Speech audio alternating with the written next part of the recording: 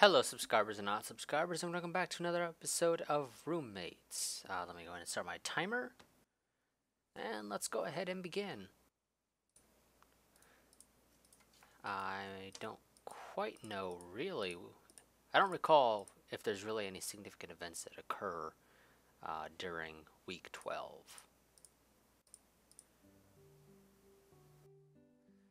Let's see. My phone calendar is telling me that tonight's the night Roxanne's supposed to come over for a study session. I busy myself around the house gathering up a few things to make sure the night goes smoothly, a few snacks, things like that. Most of the rest of the house are caught up in their own studies, so it should be a pretty quiet night. Okay.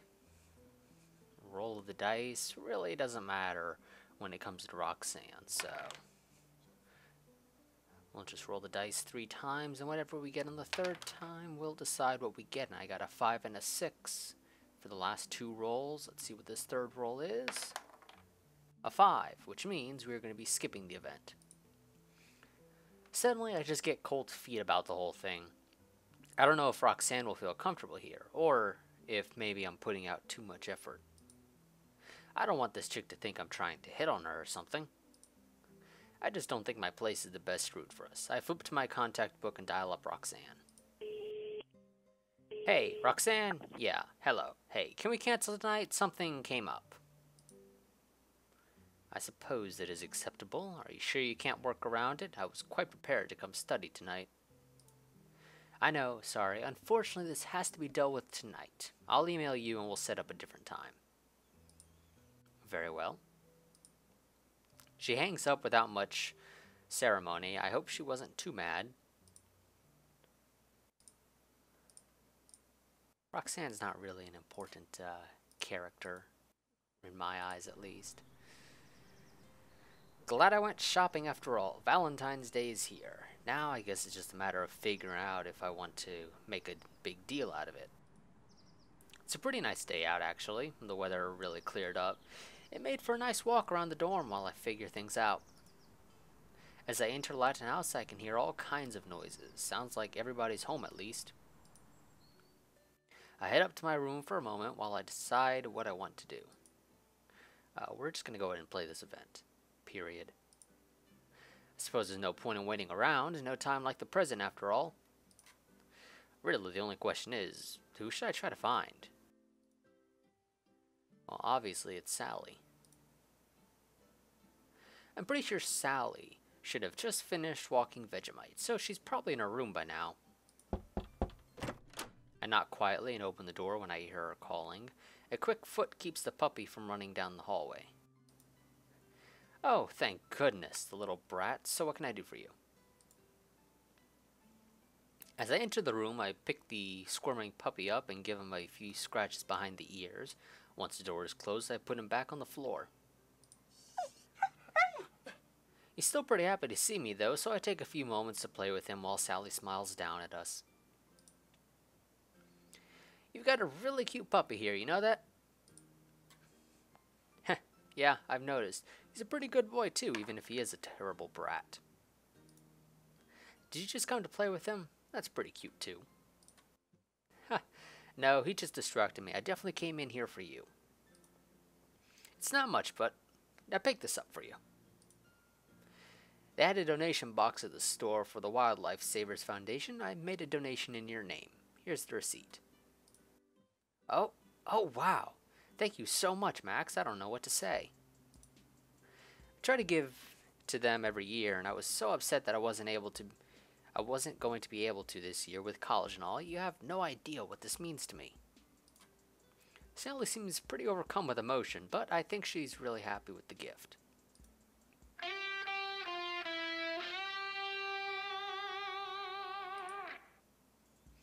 I don't think anybody who knows me would describe me as subtle. So I'll just come out with it. You're a lot of fun, Sally. Want to go out with me sometime? I'd like to see if there could be something more between us. I think that'd be... I think I'd like that, Max. I'll admit I didn't think he'd be the type I'd be interested in when we first met. Our auras aren't exactly the most compatible, you know?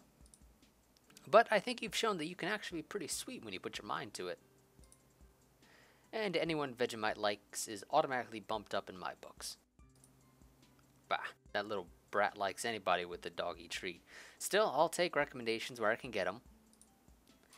I'm looking forward to getting to know you more, Sally. Sally puts Vegemite down on the bed and comes over to give me a slow and tender hug for a few moments. I admit she feels good in my arms. I'm looking forward to that too. Thank God, because I'm pretty sure Memphis was about to kick me in the head if I didn't say something soon. Sally giggles at that. Well, I'm sure Vegemite needs your attention more than I do for now. Have a good night, Sally. Yeah, I'll talk to you later, Max. And, wow, did that take up like all of Thursday? Wow. Like, I mean, unless I do like a double week, it's not really gonna be a long episode. So I might end up needing to do a double week. I haven't had an honest-to-God decent date since I came to college. I'll admit, I didn't exactly expect Sally to be the first. I'm looking forward to it either way. I did my research and even found a place that serves a good assortment of vegetarian-friendly food. Let never be said that I don't think about how my ladies feel. Still, I wonder if I can go through with the second half of that plan, which is to try to eat vegetarian with her. Nothing for it but to find out, I guess. And we're going to go and just play this event no matter what. At 7:45, I head over to Sally's room. Our date's at 8, but I think I know how to score some points. Oh, hey Max. I'm totally not ready yet. I actually, She looks nervously around, but I actually cut her off with a grin. I know, I figured you'd still need to take care of that. Though I'd run interference and maybe, or thought I'd run interference and maybe join you on your walk. Sally sighs with relief and then gives me a big smile. Luckily, the others seem to be out or occupied, so it's pretty easy to get out of the house with Vegemite without being bothered. I play with Veggie a little bit before he does his business. Sally came prepared and cleans it up while we give him a speech about being a responsible owner. We drop him back off inside and Sally asks Rakesh to keep an eye out. With him out of the way, we head off to my van. Next time, I'll try to find a place that's dog-friendly. Aw, you're sweet for offering, Max, but he's getting bigger and needs to get more used to me. But he's getting bigger and needs to get more used to me going out sometimes. We head to the restaurant I picked out and grab a street-side table. The air is crisp, but it's not too cold. Plus, the restaurant has those nice torch things out. Oh wow, this looks like a great vegetarian selection. Thanks, Max. What kind of stuff do they have for you? Oh, just assuming I can't hack it in the vegetarian menu, eh? Oh, feeling adventurous, eh? I'm always adventurous. Adventurous is my middle name. Seriously, caused a big fuss on my social security card. When the waiter comes over, we both order off the vegetarian menu.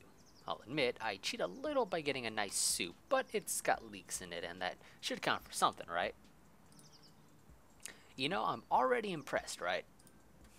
I'm not going to pretend I've switched over to vegetarianism, but I like you. You like this stuff, and I like you, so... I shrug as I sip my water, watching Sally's reaction over the rim of my glass. Well, I appreciate a man with an open mind. I hope you enjoy your choice. Anyway, enough about that. How long have you been together with Back Alley Flash? I met Memphis in junior high. We both took music electives, so we played together even back then. We met the others later on. We've only been Back Alley Flash for about a year at this point. We went through a couple of other names. Oh? Yeah, really stupid stuff. Totentans, Skull Taffy. Memphis would never let me call us the Mighty Max Band. So do you have any real goal at... So do you have any real goal at college then? I mean, it seems like you spend a lot of energy on your band. Honestly, not really. You were there that night. We're on our way, you know. College makes a useful place to hang out and a good base of operations. I mean, my parents are footing the bill. Guess they still hope I'll kick this band thing. You haven't found anything that catches your interest? There are a few music classes I've been taking here and there. Most of the ones I can get into at this point, though, are for people who've barely touched an instrument. What about you? You sound like you know what you want. What keeps you coming to class? Mostly the fact that I'm here on scholarship. I worked really hard for, but I know what you mean. I just want to make a difference, and I know there's a lot I don't know yet. Sometimes I think about going into political science. I do good work down at the student farm, but I don't know if I want to do that kind of agricultural work all my life. I hear you. I hear you. Just as we're about to get more into it, our food finally arrives. It's the moment of truth, and the soup's not bad at all. Even the leeks aren't too bad. Oh. For a second there, I thought I had double-clicked and skipped a line, but it looks like I didn't. Sally seems happy that I'm enjoying the meal. She says her own meal is really good too, which is good since I had no way of vetting this place out. As we eat, we continue to discuss our views on schooling and what our goals are. Sally knows she wants to change the way the world works, even if only in a small way. She's taking classes to help her decide how best to do that. I, of course, know I'm going to change the world with the power of rock. Classes are clearly secondary to that. At last, the waiter comes over with the check. Sally raises an eyebrow and I just pay without a second glance. I can pay my own way, you know. I know, but I asked you out, so this time it's on me. Next time you can grab the check. Aren't you getting ahead of yourself assuming there's going to be a next time? As if. I'm like a bag of potato chips, just one is never enough. Also, I'm extremely salty and kind of bad for you. But I do count as a vegetable, right? Only insofar as you have a vegetable for a brain. Fine, I guess I owe you. We take off back for the house, having had a nice meal. This time, though, I take the scenic route, giving us a bit more time to talk on our way. And I just dropped my dice. Oh well, I'll just have to find it later, I guess. When we finally get back home, we get Vegemite back from Rakesh, who was on his best behavior too, and head to Sally's room. Thanks for the meal and the talk, Max. I had a lot of fun. Sally sits on her bed with Vegemite in her lap. I had fun too. Thanks for coming out with me, Sally.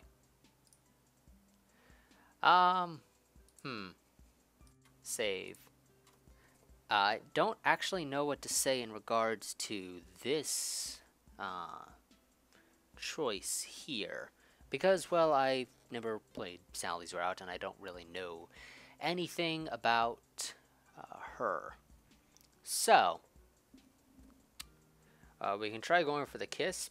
Maybe things will go horribly, horribly wrong and things won't work out. Or we can just go and play with Vegemite, which I guess to a degree could be considered playing it safe. But of course, if Sally wants us to go for the kiss but we don't, that could always, of course, potentially piss her off.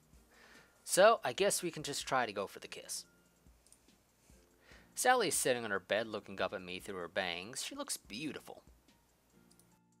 She's blushing lightly and her lips part for a moment like she's about to say something, but she doesn't. I sit down next to her on her bed. Our shoulders touch as I lean in close to her. I'm hoping to be able to go out with you again. Sally nods at me, her eyes half-lidded as she starts to close her eyes. I can feel her breath as she purses her lips. I lean close and close my own eyes.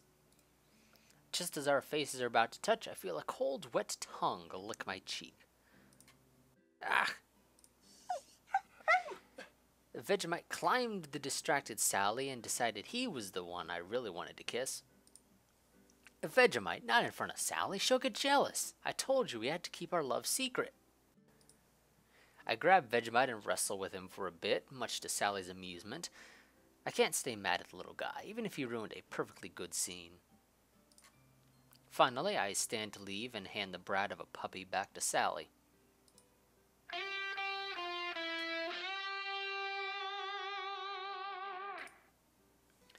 I really did have fun tonight. I hope we can do it again. I did like that. Okay, let me see. What's our timer at? Oh, we've got about 5 minutes left.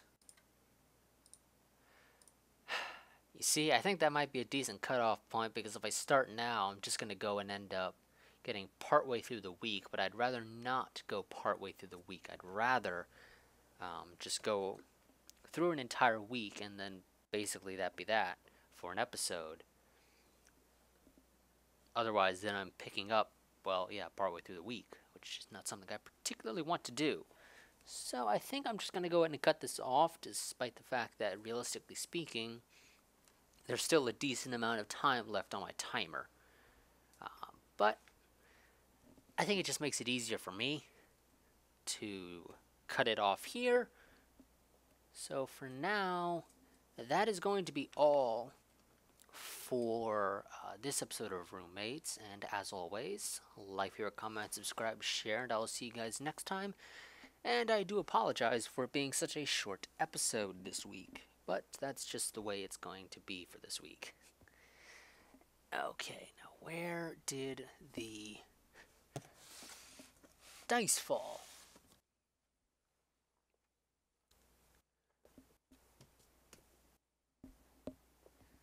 Wow, yeah, that dice like just disappeared, it seems. Oh well, whatever. That's that. As I said, as always, like, favorite, comment, subscribe, share, and I will see you guys next time. But until then, goodbye and farewell.